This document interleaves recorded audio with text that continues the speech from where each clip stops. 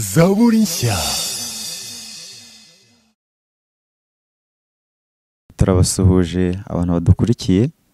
Nitwa Mukuru na Mfura Reveriye, ndi umugabo ndubatse, nsengera mu itorero rya ADEPR, paruwasi ni Kimisagara, umudugudu wa Kimisagara. Reka dusenge Imana, nitumara gusenga Imana twakire ubutumwa bwiza mu ijambo ry'Imana. Mana, mu izina rya Kristo turagushimiye ko utwemereye ukaba duhaye umwanya wo kubana nawe, umwanya ukumva uvugana natwe, umwanya imitima yacu igiye gukingukira kumva ijambo ryawe. Bana natwe rero muri uyu mwanya, umuntu wese ugiye kwakira ijambo ryawe aryakire anezerewe, rimureme bundi bushya, rigira icyo rimuremera mu mutima we. Ndagushimiye ko ugiye kubana natwe muri uyu mwanya, dusinze dushima mu izina rya Data n'Umwana n'Umwuka Wera, amen. Reka dusome ijambo ry'Imana dusanga mu rwandiko rwa kabiri Pawulo yandikiye itorero ry'i Korinto, igice ni icya mbere, turasoma umurongo wa 10. Haravuga ngo yaturokoye urupfu rukomeye rutyo, nanone iracyaturokora, kandi twiringiye yuko izakomeza kuturokora, amen. Ni ijambo dusomye muri Bibiliya Pawulo yandikiye itorero ry'i Korinto.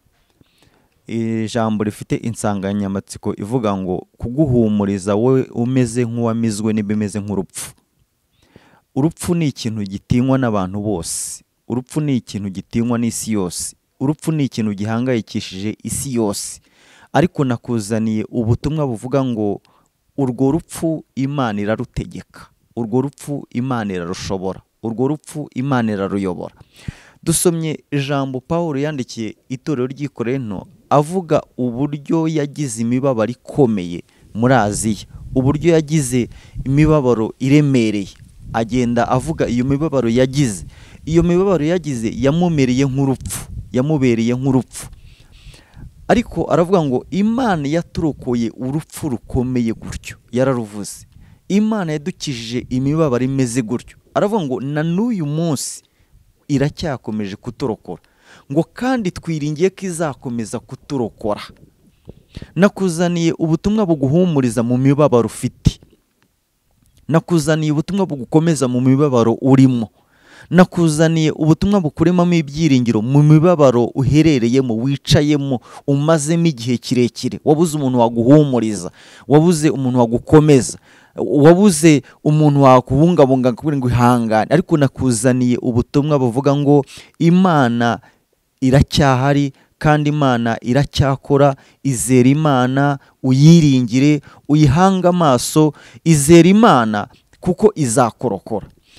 Pawulo yavuze imibabaro yanyuzemo myinshi tutabasha kurondora ngo dusubiremo tuyivuge.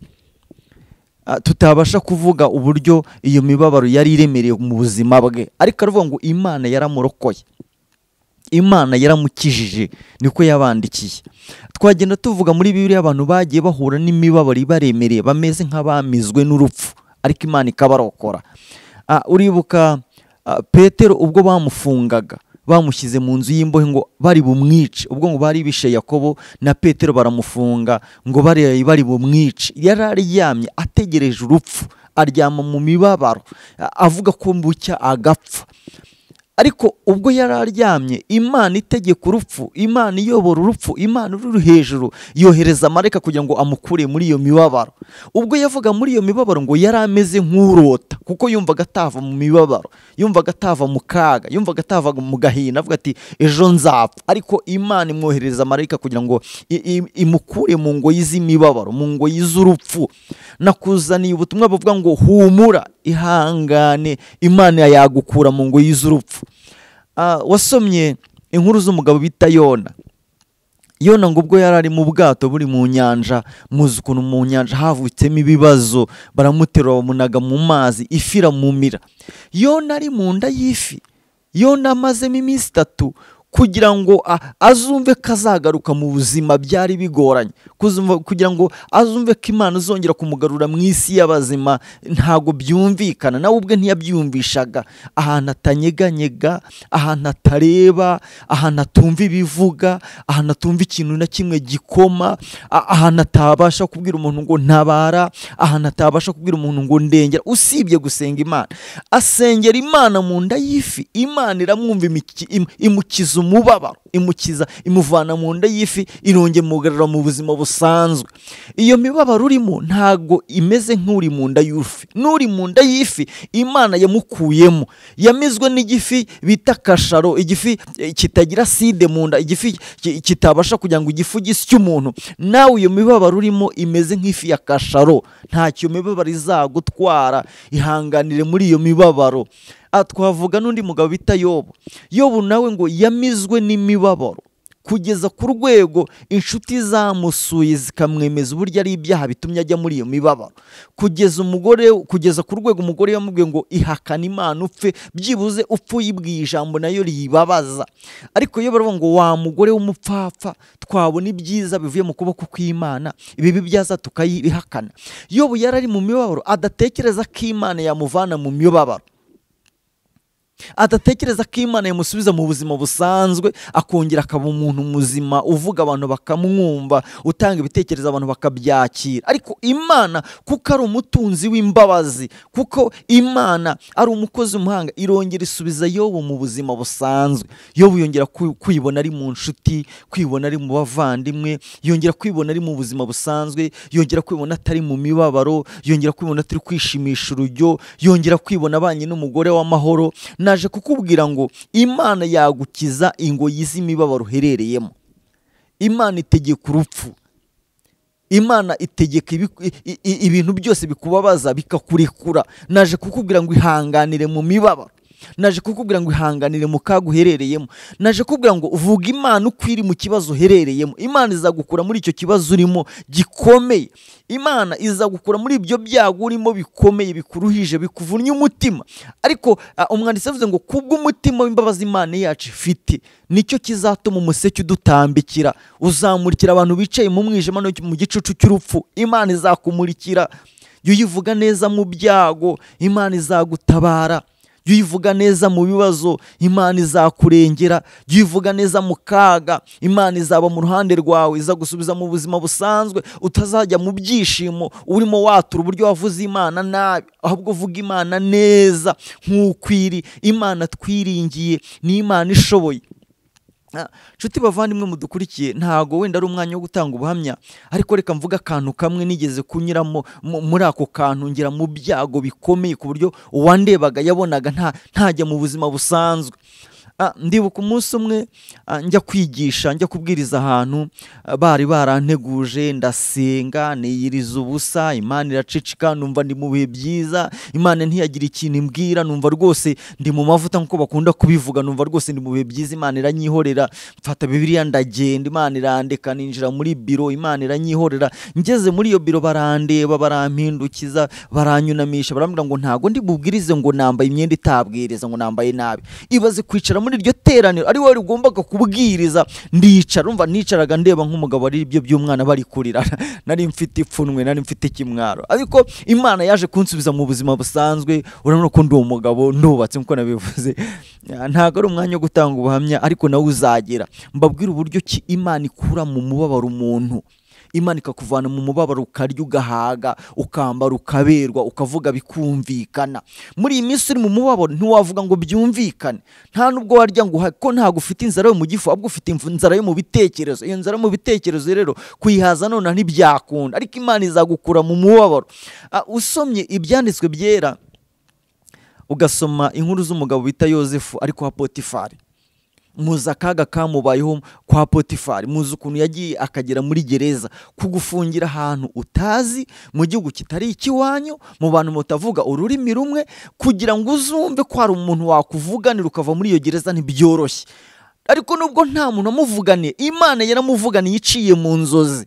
Imana izakuvuganira iciye ahantu utamenye. Imana izakuvuganira iciye ahantu utatekerezaga. Imana izakuvuganira iciye mu bantu utatekerezaga, kuko Imana ni umukozi w'umuhanga. Yabasha kunyura ahantu udatekereza, yabasha kunyura ahantu utumva ko yanyura, yarangiza ikagukura muri uwo mubabaro uherereyemo, muri uwo mubabaro wicayemo. Abantu bicaye mu mibabaro myinshi igiye itandukanye, abantu bicaye mu kaga kagiye gatandukanye ntitwakavuga, ariko izera Imana, iringira Imana. Imana niyo kwizerwa no mu byago, Imana niyo kwizerwa no mu makuba, Imana niyo kwizerwa no muri ibyo bintu byakumize bimeze nk'urupfu. Nawe waracecetse, ugenda n'ipfunwe, ugenda n'ikimwaro, uvuga n'isoni, uvuga na komplexi zidashira. Ahantu hose uri nawe ntuba wiyizeye, ahantu hose uri niyo wagiye gusura abantu wicara ukebagoza nkaho uri igisambo. Oya, ni ipfunwe ufite ry'imibabaro, ariko nakuzaniye ubutumwa buvuga ngo Imana umuremyi w'isi n'ijuru yagukura mu mibabaro, yagukura muri ako kaga. Imana yagukura muri izo ntambara, Imana yagukura muri ibyo byago. Pawulo yaravuze ngo Imana yaturokoye urupfu rukomeye gutyo, na n'uyu munsi ubu tuvugana, ubu ndi kukubwira, iracyakomeje kuturokora, ndetse no mu gihe kizaza twiringiye ko izakomeza kuturokora. Imana izakurokora. Ejo bundi nashyingiye umwana w'umukobwa n'umusore. Umwana w'umukobwa ufite imyaka 60, umusore afite imyaka 65. Cyo ndeba nuko nabashyingiye. Imana yabaha umwana muri iyo mibabaro. Naje kukubwira ngo ujye uvuga Imana uko iri mu byago uherereyemo. Uri mu byago bingana nk'urupfu, uri mu byago bingana nk'uwamizwe n'akaga, nta jambo ufite indwara ubona imeze nk'itakira. Abaganga baragusezereye, bakubwiye ko itakira, ariko Imana yagukiza. Umwami yakijije umuntu wari umaze imyaka 38 ku kidendezi. Iyo Mana niyo wiringiye, yiringira. Yaravuze uko yari iri kera n'uyu munsi ni kwiri, ni nako zahira iteka ryose. Nta gacu ko guhinduka. Abantu bahinduka, inshuti zaguhinduka, abavandimwe baguhinduka, umugore yaguhinduka, umugabo yaguhinduka, ariko Imana ntigihinduka. Imana ntigihinduka. Uko yari iri kera n'uyu munsi ni kwiri. Ufungiye ahantu ubona utavamo, uri muri gereza ubona utavamo, ariko Imana yahagukura. Warahanywe, waranzwe, abantu baragutereranye, abantu barakwanze, inshuti zagushizeho, abavandimwe bagushizeho, ariko Imana iracyahari. Imana iracyari Imana yawe. Imana iracyakurinze, Imana iracyari mu ruhande rwawe. Naje kukubwira ngo girira ibyiringiro mu byago uherereyemo, girira ibyiringiro mu makuba urimo, girira ibyiringiro mu byago wicayemo. Izera Imana mu makuba uherereyemo, izera Imana mu byo uherereyemo, izera Imana mu byago wicayemo, izera Imana mu makuba kugose, izera Imana mu byakumize. Umeze nk'uri mu nda y'urufi, nk'uko Yona yari ari mu nda y'ifi ya kasharo, ariko nawe izerere y'Imana. Yakuye Yona mu nda y'ifi, nawe yagukuramo. Niwe tuvugana. Izera Imana mu byago wicayemo, nawe Imana yakuvanayo ukaba mu buzima busanzwe. Ubwo tuzaganira nk'abahomamya hamya muzomirwa. Ndibuka njya gushaka, umuntu yarambwiye ngo nta mukene ukunda, ngo ahubwo ngo abakene ngo bagirira ry'ubusambanyi, ngo nta mukene ukunda. Nari mubwiye ko nakunze umukobwa. Aravuga ngo nta mukene ukunda, ngo iryo ngo nira ry'ubusambanyi. Angisha ukuntu nira ry'ubusambanyi ngo rifata, kugira ngo amenyumvishe ko ari ryo ryafashe, ngo ari ryo rindemo. Ariko ntabwo ari ryo ryari ndimo nari nakunze. Kandi urukundo n'ubukene ntacyo bipfana. Ndarongora, mba umugabo, ndubaka, mbyaye 2, mfite umudamu ushimishije rwose, mfite ibiro bigera muri 35-40, ariko bapima ibiro bigera mu 115. Kumbona ngendana nawe mfite ibiro bingana gutya, ni couple ishimishije rwose. Ni couple irangaza umuntu, niyo couple irangaza abantu abo ari bo bose. Aransumba kumureba mu maso n'ukurarama, urumva ni couple ishimishije. Ntago abantu babyumvaga ko nanjye nava muri iyo mibabaro. Naje kukubwira ngo wizerere Imana mu byago uherereyemo, wizerere Imana mu makuba uherereyemo, wizerere Imana mu byago wicayemo. Imana niyo kwizerwa, ibyo yavuze no kubikora izabikora. Umwanditsi avuga ngo hahirwa uwizera yuko ibyo yabwiwe n'umwami Imana bizasohora, akakomeza gukiranuka agategereza Imana izaza. Dawidi yavuze ngo Imana yacu izaza kandi ntabwo izaceceka. Abantu bazabona Imana ku buzima bwawe, abantu bazabona Imana mu mibereho yawe, abantu bazavuga Imana watuje bari kuvuga ngo Imana yatabaye runaka natwe yadutabara, abantu bazasenga Imana bavuga ngo Imana ya runaka natwe dutabare. Nshatse ngo komeza ukiranukire mu byago urimo, Imana izaza, Imana izakurengera, Imana izaba mu ruhande rwawe. Ibyago urimo ntago birusha imbaraga Imana, amakuba urimo ntago arusha imbaraga Imana, urupfu wicayemo ntago rurusha imbaraga Imana. Iyo nzara ufite wivuga Imana nabi, ubona usonze utangire ngo uvuge Imana nabi, oya wisonza ngo uvuge Imana nabi. Nanjye narashonje, inzara intura hasi, ndaryama ndasinzira, abantu bakajya banyuraho bakantera imigero ngo gende dekana gasinzi kakana, ngo ntago nasinze n'inzara ntibabyemere, nyamara yari inzara, nari nashonje. Wisonza ngo uvuge Imana nabi, wikwambara nabi ngo uvuge Imana nabi, oya uwo mwenda wamba uwufure unijoro uryame mu gitondo nibucya uwambare ari kuvuga Imana neza. Bwira Imana abantu batayizi uvuge neza nshuti yanjye. Imana iratabara, Imana ikura abantu mu kaga, Imana irambika, Imana ikubakira abantu ingo, Imana igatanga abana bakaba, Imana igatangaho kuba, Imana igatanga akazi, Imana itanga abafiyanse bakabana bigakunda. Vuga Imana ikwiri mu kibazo uherereyemo, Imana yacu izaza kandi ntabwo izaceceka. Nakuzaniye ijambo ry'ihumure mu byago uherereyemo. Iyarokoye batubanjirije, iyarokoye Pawulo na Silasi mu nzu y'imbohe, iyarokoye Petero mu nzu y'imbohe, iyakuye Daniel mu rwobo rw'intare, intare zamwasamiye abona imikaka y'intare, yamukuye muri urwo rwobo nawe yagukuramo. Wikuba kuhatiriza, urabizi ko ukennye, wikuba kuhatiriza, oya genda urashonje.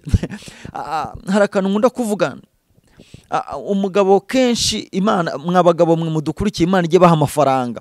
Ndagusabiye amafaranga mu izina rya Yesu, Imana yaguhe ubone uko bigenda neza. Ndagira ngo nkubwire ngo nubwo wenda bitari kugushimisha ariko wihangane, witware nk'intare yakutse amenyo. Intare yakutse amenyo iyo ivuye mu kibira cyayo, ubundi bunyamaswa buranyegera, nyamara yo yizi yo yakutse amenyo, igakoresha ibintu byera muri bitatu, ikoresha izina, igakoresha isura, igakoresha n'umugara. Ibyo bigatuma ubundi bunyamaswa buyitinya. Nawe wa mugabo rero ukoresha ibintu bitatu, ukoresha ibyo wubatse kera, ukoresha kucyubera Imana yakurema njya kukurema, ukoresha kugitinya uhabwa n'amategeko, urugo uzarwubaka kandi bizagenda neza, Imana izakubakira kandi bitungane. Ariko muri iyi minsi bimeze nabuherereye mu kaga, ihanganira aho ngaho, ukomeze uvuga Imana ukwiri mu byago wicayemo, Imana izaza, kugira ngo uzabone uko ukomeza kuyivuga utatuye uburyo wayitutse, utatuye uburyo wayivuze nabi. Naje kubwira ngo komeza uvuga Imana. Imana iratabara, Imana irarengera, Imana ivana abantu mu byago. Pawulo yari yivuze arayirata nubwo yari ari mu byago, yageze nubwo avuga ngo ngende ndi umuntu wakwirata ibintu byinshi by'imibabaro. Yirata ukuntu yanyuze mu mazi, yirata ukuntu ubwato bwabashwanyukiyeho akarokoka, yirata ukuntu yakubiswe inkoni zinga, yirata imibabaro yagiriye muri Kristo Yesu, ariko arayirata. Nawe naje kubwira ngo guma muri iyo mibabaro, wihanganire mu byago, wihanganire mu makuba, Imana izaza. Mubyeyi imibabaro wicayemo ntago yarusha ubushobozi Imana. Mubyeyi akaguherereyemo, waranzwe, waratawe, wabaye ku gasozi, wambaye ubusa, wishwe n'inzara, wararenganye, warariganijwe, wararwaye indwara ikomeye, uraremba, ugera kure, ariko ihanganire mu ndwara, ihanganire mu byago, Imana izaza kandi izakurokora.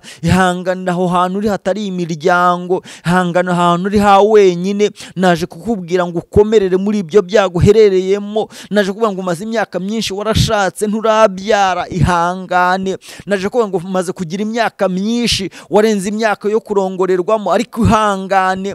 Wa musore warenze imyaka yo kubakiramo urugo kubera kubura inkwano, ubengwa buri munsi bagutera indobo mu maduzeni, ariko ihangane. Ihangane wabaye iciro ry'imigani bakanye, ibintu bikomere ubuzima bwawe, ariko ihangane, ntabwo uri ahubwo nuko wabuze inkwano, nuko wabuze ubushobozi, nyamara uragerageza, uzinduka ijoro, ukazinduka igicuku, ugahiga, ugasenga bikanga. Ihangane, n'isaha y'Imana itaragera. Imana n'isaha y'Imana nigera bizakorohera.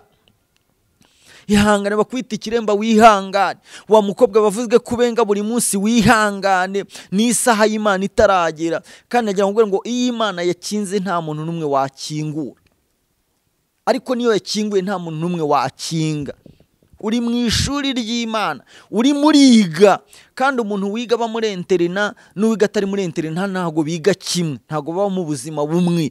Wiga aba muri interina arya ibiryo adashaka, arya ibiryo bamupangiye, yambara imyambaro adakeneye, adashaka kwambara, bamwambika inifomu ya buri munsi. Nta kundi ihanganira aho ngaho, uhura mu mwambaro w'inifomu, abantu nibo bakuziho. Ihangane, urya ibiryo utipangiye, urya ibiryo utahashye. Ntiwavuga ngo ukumbuye agasamaki uzakabone, ntiwavuga ngo ukumbuye akanyama uzakabone. Oya, urarindira igihe bazakaguhahira. Nawe rero nubwo buryo ubamo, nubwo buryo ubayemo, ubayeho nabi, urya ibiryo udashaka, wambara imyambaro udakunze, unywa amazi udashaka. Ihangane, uri kwiga, uri mu ishuri, kandi umuntu wiga ari mu ishuri nyine aravuze ngo arya, nugiye kugwa ntabona uburyo aguha, kuko uri ku ishuri nyine wiga uba muri interina.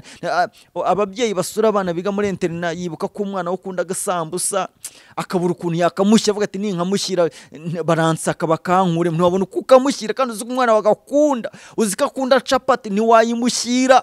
Bamwe bagerageza kwikinyirira ku matako bakarenzaho ibitenge, akagenda nta shakoshi, kugira ngo niba bamusaka basange nta kintu, akaza kwitsima ati mwana wanjye fata agacapati nzi ko ugakunda, akakarya mu buryo buteme. Ibyo bagenda baguha, uri kwiga uri muri interina, ntibyemewe. Niyo mpamvu baraguha imyenda ntikubere, bakugaburira ukarya ntuhage, uri muri interina. Ihanga, ariko umunsi uzasoza urangije amashuri yawe, umunsi uzaza uzanye impamyabumenyi yawe yo kwiga, natwe tuzagushagara tuvuge ko Imana ikora imirimo n'ibitangaza. Ihangane, uri kwiga uri muri interina, nakuze mu butumwa bavuga ngo ihanganire muri ibyo byago urimo, Imana yacu izaza kandi ntabwo izaceceka. Ihangane, komera, naje kugukomeza. Uri mu gihugu kitari ikiwanyu, hagati mu banyamahanga, ntuzi kuvuga, ntuzi icyo. Ihangane, ihangane, ihangane. Urwaye indwara bavuze ko itazakira, uzi ko dogiteri akubwira ngo iyo ndwara ntabwo izakira, nawe ukagenda ubizi ko itazakira, ukabibana uzi ko itazakira. Yakurya nijoro ukigaragura, ubundi siko nzi burya Imana yagukiza kandi ugakira bigakunda. Hari uwari uremariye ku kidendezi, yararema atabasha kugenda, ababyeyi baraza barahamusiga, bene wabo bakajya baza bakamusura, bigezeho bararambirwa, imiryango irarambirwa, inshuti zirarambirwa, abaturanyi bararambirwa, abantu bose bararambirwa, ahasigara wenyine. Yesu ngo ubwo yazaga, bagiranye ikiganiro, ngo mbese wizeye ko wakira? Avuga ati reka dabe, abantu baragiye, ikidendezi kihindurije mburunjugunyamo. Avuga ibintu Yesu atamubabajije bitewe n'ihungabana. Ibyo uvuga bidahuye n'ibyo bakubajije n'ihungabana, ariko Yesu amubwira ngo akorera uburiri bwawe wigendere. Abaragiye, akize mu buryo atabitekerezagamo. Nawe uzakira mu buryo utabitekerezagamo, nawe uzakira mu buryo utabyitekerezagamo. Imana izagukiza, Imana iracyahari, yizere. Tugiye gusenga Imana, ntago ntinda, ariko nakubwiraga ngo izere Imana. Ibikugose byikurangaza, ibikugose wibitindaho. Nawe Imana yaguhindura umugabo ukagira ijambo mu rugo, nawe Imana yaguhindura umubyeyi ukajya ureka kwirirwa umena amadongo y'abandi. Nawe Imana yaguhindura umubyeyi ukagira urugo rwawe, nawe ukubaka ukaba umubyeyi, nawe ugakikira, nawe ugaheka. Burya byakunda, nawe byakunda. Rega, mfite umugabo w'inshuti yanjye duturanye hariya, bamaze imyaka 5 bamutwita ari mu nda ya nyina, kugira ngo rero amara imyaka 5 bamutwise. Nyina yumvaga atazabyara umwana muzima, ariko havutsemo umugabo. Nawe uzavukamo umubyeyi, nawe uzavukamo umugabo, uzakomera, uzakomera. Izera Imana, iringira Imana, iringira Imana. Umwanditsi yavuze ngo mu mutima, mu byago byanjye nategereje Uwiteka, natakiye Uwiteka Imana njye n'ijwi rirenga, mu mubabare wanjye nambaje Uwiteka, maze aranyumva, arangije aransubiza. Imana ibaha umugisha mwebwe bari badukurikiye. Tugiye gusenga Imana, tugusengere kugira ngo ukomere, wikomeze umutima, ugume mu byiringiro, wiringira Imana, wizera Imana, wikorera ibyaha mu byago, wikorera ibyaha mu byago, babarira ukibabara, Imana izaza. Mubyeyi ibyo uherereye murabizi, ibyago uri murabizi, wa mukobwa urabizi, wa musore urabizi, ariko nakuzanira ubutumwa buvuga ngo ihanganire mu byago, Imana izaza. Ibyago wicayemo se ntubizi, byigutesha inzira wahisemo. Muri mbye yaravuze ngo komeza inzira watangiye wicika intege, wahisemo neza, Nyagasani muri kumwe. Reka dusenge Imana, abari badukurikiye, Imana ibamere umugisha. Reka dusenge. Mana, mu izina rya Kristo dusengeye abafite ibyifuzo mu mitima yabo kugira ngo barengere. Uri Imana ikora imirimo n'ibitangaza. Uri Imana uko wari uri kera n'uyu munsi ni kuri, ni nako uzahora iteka ryose. Uko wari uri kera mu batubanjije n'uyu munsi ni kukiri. Dusengeye abasore batarabona inkwano kugira ngo bafashe. Dusengeye abakobwa barenze igihe cyo kurongorwa kugira ngo bafashe. Mu izina rya Kristo Yesu ubagirire neza. Dusengeye Mwami Imana ababyeyi basama inda bibagoye kugira ngo bafashe, kugira ngo bafashe uyu munsi byorohe mu izina rya Kristo. Dusengeye ababuze urubyaro bose kugira ngo uyu munsi Mwami Imana bafashe babone abana. Ndagushimiye ko byose ubikorera kugira ngo izina ryawe rihabwe icyubahiro. Ni mu izina rya Data n'Umwana n'Umwuka Wera. Amen.